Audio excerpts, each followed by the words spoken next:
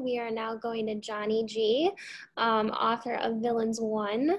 So Johnny, glad you're able to join us. You can take the Zoom screen.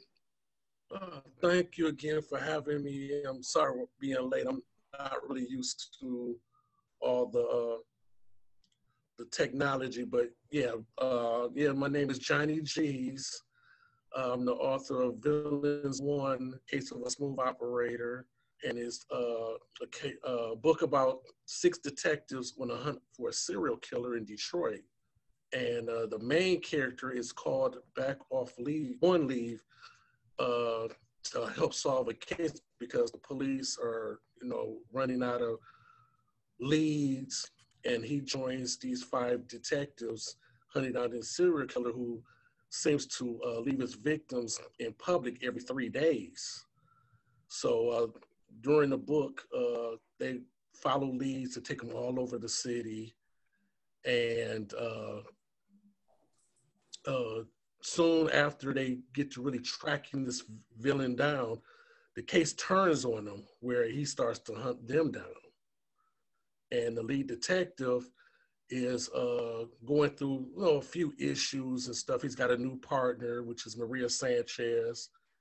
And he happens to be the nephew of Alex Cross, which I really based a lot of this novel on.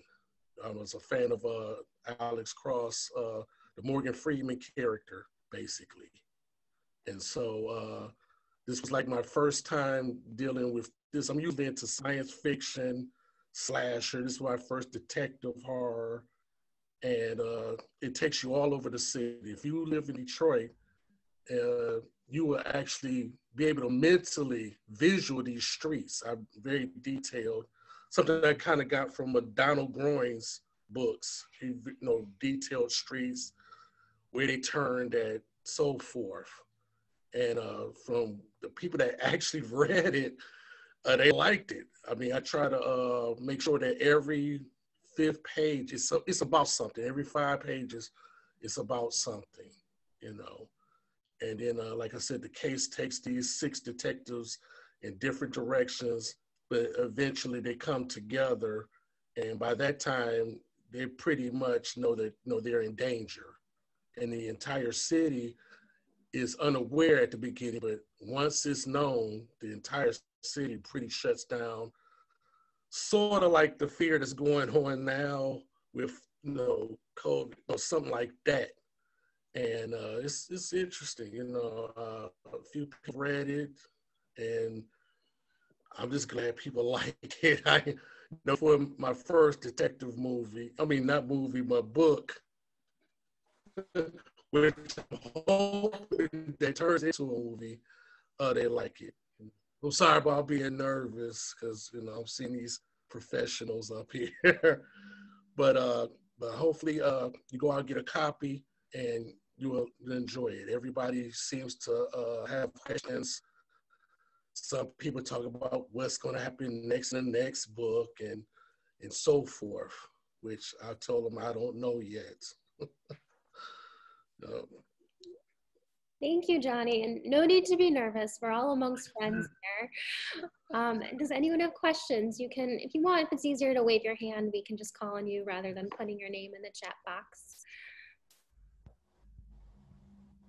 You? Yeah, Donald. What decided you to change from science fiction to mystery? Well, I wanted to actually try to deal with something that could actually happen instead of something, made up, like I'm big into like The Thing and stuff, but that might not happen.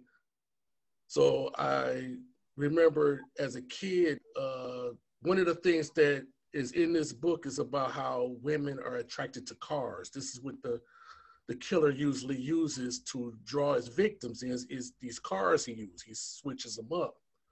And I always thought that, well, then that'd be something interesting to write about, the dangers of, these, how women are attracted to cars and basically go up to these cars with men they don't even know. And I think that's dangerous.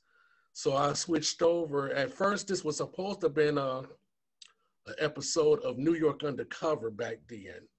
but then they changed up the show and stuff. And then said that I liked Alex Cross movies with Morgan Freeman. I switched over to Detroit and still use that as the driving force behind the entire story. Okay. Right. Thank you. Anyone else?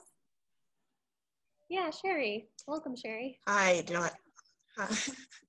Hi, Johnny. It sounds as if, it's interesting, sounds as if you're very influenced by different movies.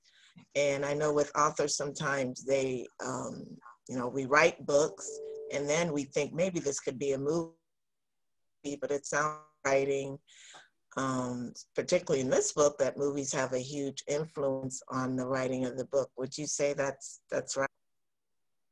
Yes. This really goes back to a movie that I liked as a teenager called Manhunter. I was a fan of, it's Michael Mann, and he's similar to that. So I wanted to actually write a character that was smart, but still had his issues. I didn't want to make him perfect. And then I threw some spice in there with him having a female partner because I was tired of the two men solving a case. Like, let me throw a female in there, which is, to me, really the hardest part because I have to ask females, what would they say? I don't want it to just be me, what a man would think, So I would ask, females, what would you say if this happened? Now I try to include that in, but yeah, I'm influenced by a lot of stuff, movies, mainly, going to the theater as a getaway, growing up.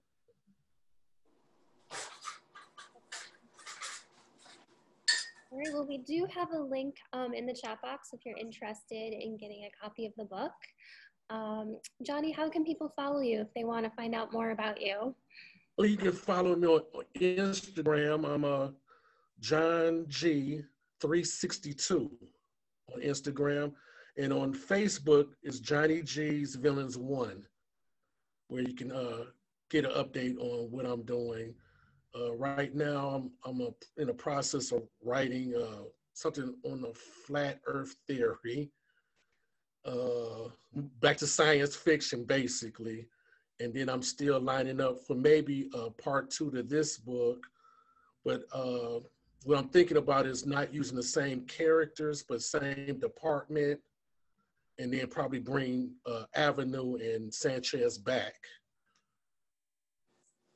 But you're going to enjoy this book, though. If you get it, you'll enjoy it. From what people say, it's a mental roller coaster, a lot of twists, and then the ending. I'm not going to give it away, but yeah, everybody has something about the ending. It's like they thinking it's going to happen one way, and it doesn't. Well, we won't spoil it if anyone wants to get a copy and read it for themselves. Well, thank you. It's a pleasure meeting you on Zoom. I'm so glad you're here. And Thank you. Thank you so much for joining in today.